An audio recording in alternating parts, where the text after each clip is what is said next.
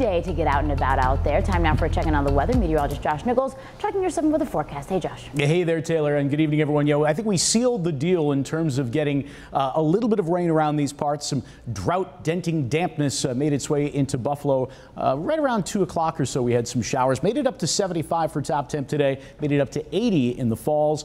And of course, even if you didn't see the rain today, you're definitely feeling that moisture. Dew point temperatures are into the 60s. So that's squarely in the muggy to even humid category. Going to stay that way here through the weekend. Later on next week, I think it'll be a little bit more comfortable. But as far as our hour-by-hour rain chances go here through Sunday, I think your best chance for getting in on some showers probably early tomorrow afternoon. There's going to be a lot of dry time here for tomorrow.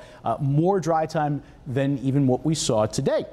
And speaking of what we saw today, 18/100ths of an inch of rain in the old rain bucket. We still have a decent deficit, though, so we need some more showers, and we'll pick up on maybe 1 or 2 tomorrow. Water temperatures right now are into the mid-60s. The UV index is very high for tomorrow.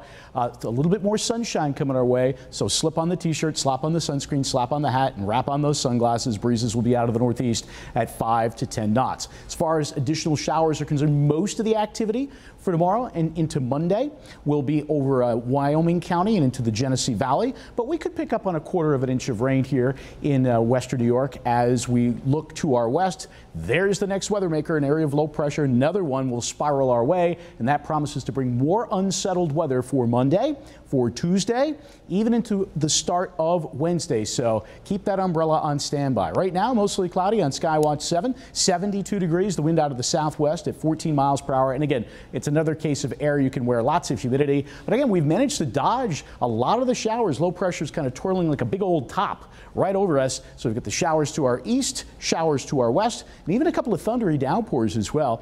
High resolution modeling showing a mostly cloudy sky for tonight. Maybe a little bit of fog, much like we saw earlier this morning. For tomorrow morning, tomorrow afternoon, again, most of the showers south and east of Buffalo with temperatures that will largely be into the upper 70s to near 80. Tonight we drop into the mid 60s. Tomorrow you're up to 80 in Niagara Falls with a blend of clouds and sun. A couple of showers in Lockport.